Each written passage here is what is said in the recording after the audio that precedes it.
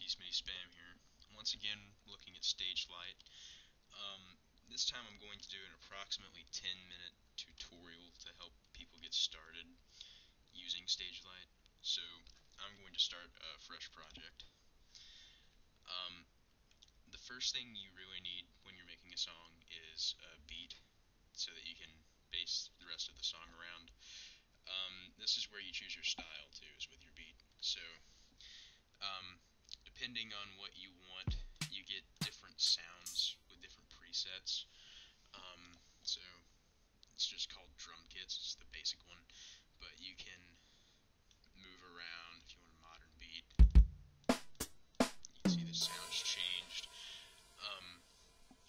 But if you can't find what you want with a preset, which with my other video I couldn't find what I wanted, I went through the sounds, and like you can see the different types of percussion instruments, and you can actually choose. And I accidentally double clicked. You can choose what you want based on its sound, and you can just click it once to preview it, and say you like that one, you can double click and it'll actually add it, and then right click it if you don't like it and remove it. Once again, if you don't like the way this is set up, like say you want your kick on the bottom, snare in the middle, and hat on top, which I personally prefer doing it that way, you can select it, right click, and move down, or just right click and move down. Doesn't really make any difference. But so yeah, like I said, I do prefer having my kick on the bottom, and I prefer having my hat on the top. But so let's get started with a basic beat. Alright, now for me personally, I think that's a little bit fast, so I'm going to come over here and I'm going to say 90 beats per minute.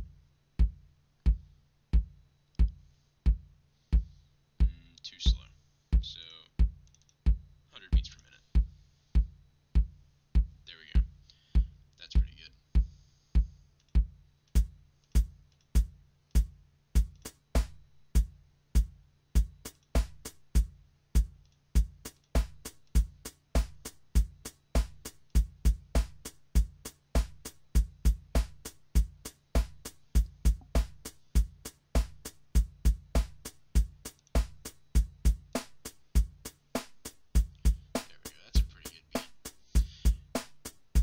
So now I'll close that, and then pause is a hotkey for stopping and starting.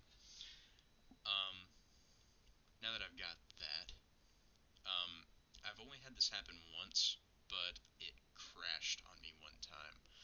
So, like you would with another program that you don't want to lose your work, just menu, file, and then save song as, and I'll just call this tutorial. Okay, so now that we have this drum beat going on, we can add a new track, and it's based on your personal preference. I used analog synth for basically every other instrument. In the last one, I just like the way it sounds. So you can audition it, and it will take you, after it loads, well, that's interesting. It wasn't supposed to add it, but, here we go.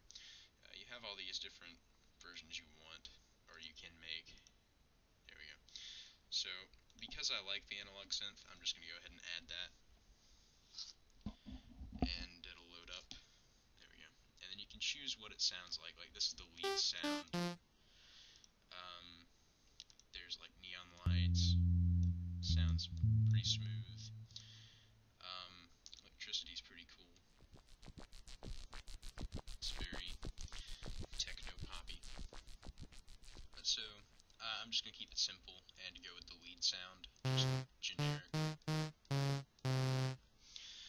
So, now that I've chosen that, you can zoom in and out with this, or you can just scroll up and down. I like to start with a bass line, so I'm just going down to a rather low register. Naturally, it stops at D flat or C sharp, whichever you prefer. So I'll just write this in D. Just get the beat going. Press pause button.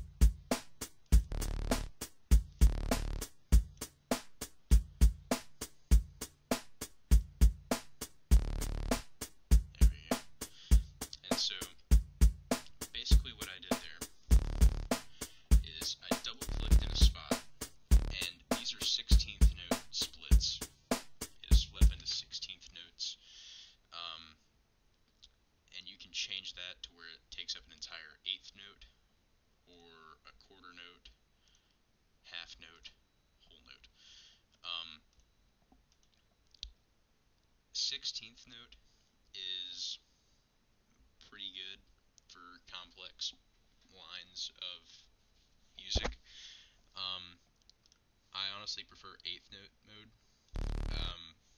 Just I don't use that many 16ths. Once you get into 32, you notice that between 16 and 32 it doesn't change, which is the only part of this program I found annoying, but very cheap, so I like it anyway.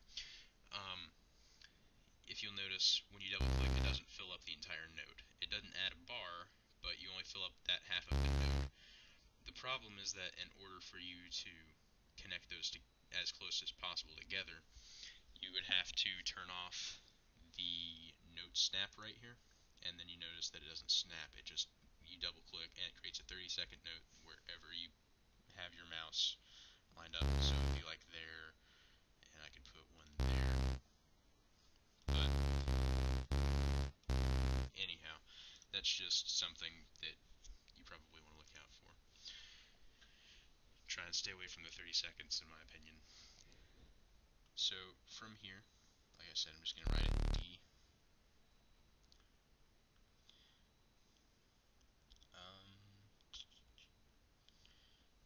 Get the beat going.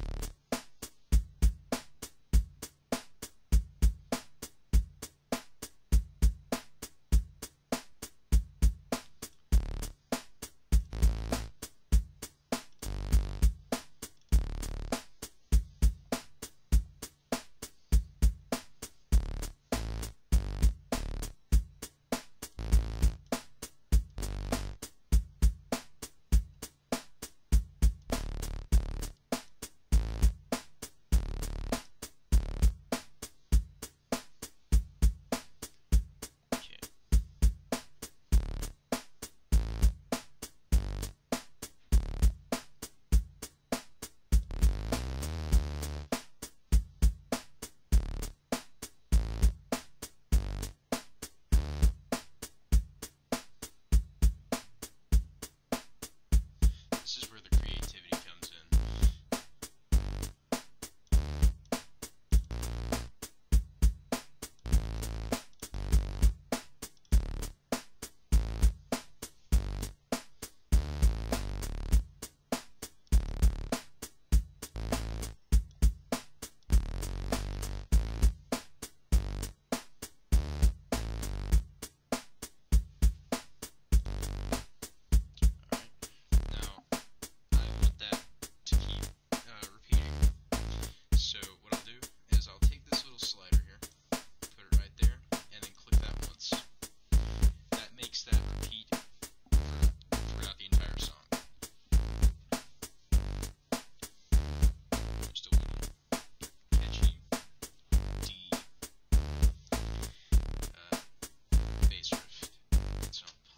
So you guys can hear me again.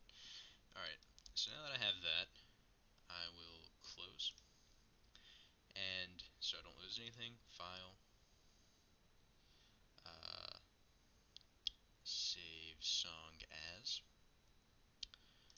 I'll call this tutorial. There we go. And so now let's just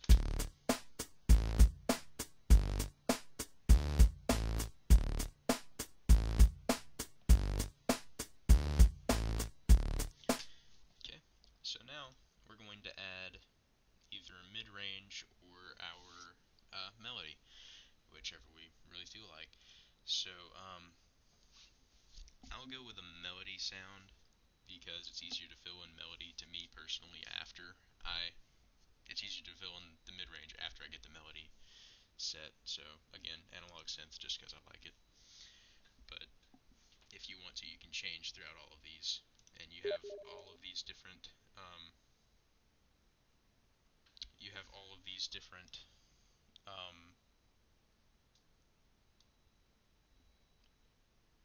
voices to choose from for your analog synth, or any synth really. This is just the analog synth sound. So again, just so you remember what that sounds like.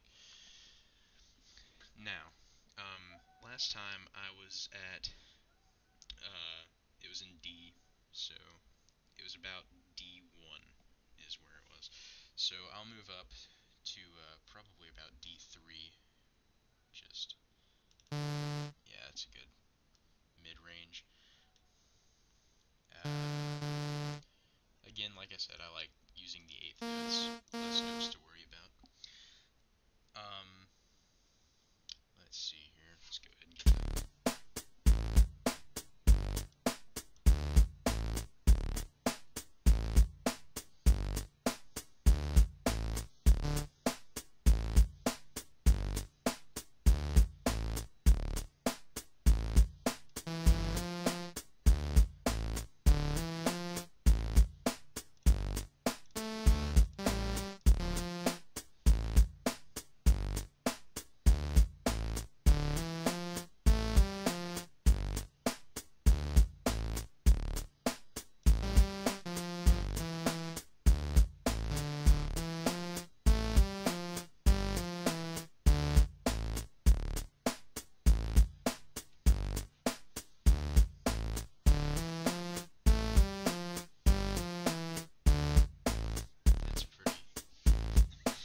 It's not exactly the style I was going for, but that'll work.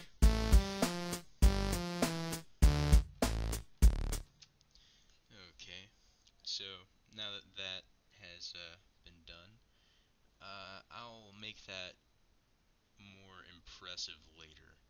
But for now, I can loop that section of track. Yeah, it's 2 measures. Close that out, and you see I have those 3 going on. Menu, and then save song. There we go. And